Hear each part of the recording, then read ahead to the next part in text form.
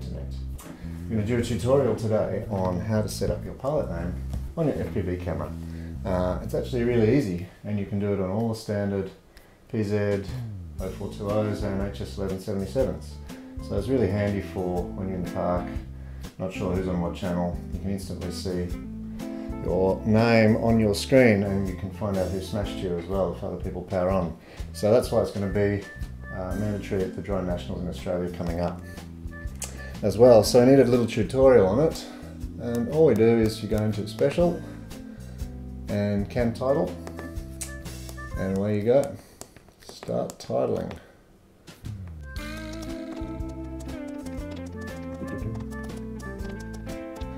Then you want to go down to pause to position it.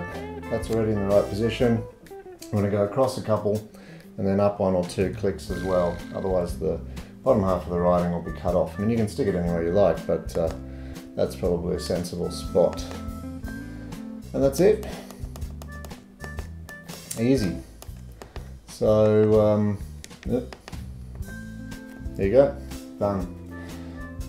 We'll go through the standard settings that I use on the camera now. If you've had all the excitement you can take for one night, then sign off. Otherwise, stick with me. So these are just the standard things that I do when I get one of these cameras.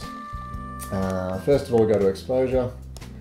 We turn on digital wide dynamic range, but only if we're flying during the day, not good for nighttime. Crank it up to 63.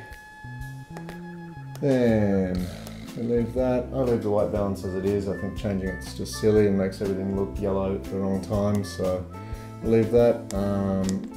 Force it into colour, especially if you're going to fly at night, unless you really need that black and white.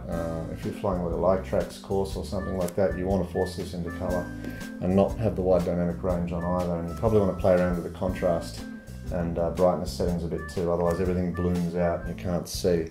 Trust me on this one. Right, special, we were in there. We've done all the specialness we need to do. Image adjust is another important one. This lens shade thing just boosts the corners up a little bit, so I switch it on, doesn't hurt anything, doesn't degrade the picture that I've noticed. This one's important, contrast, take it down to about 105, and you'll find flying into the sun is a lot better.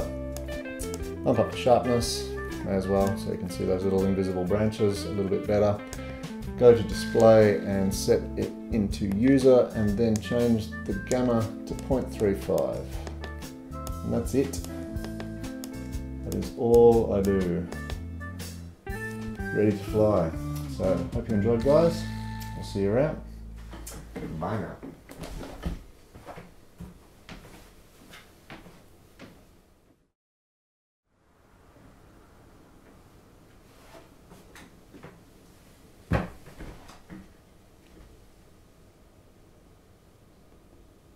You're still here?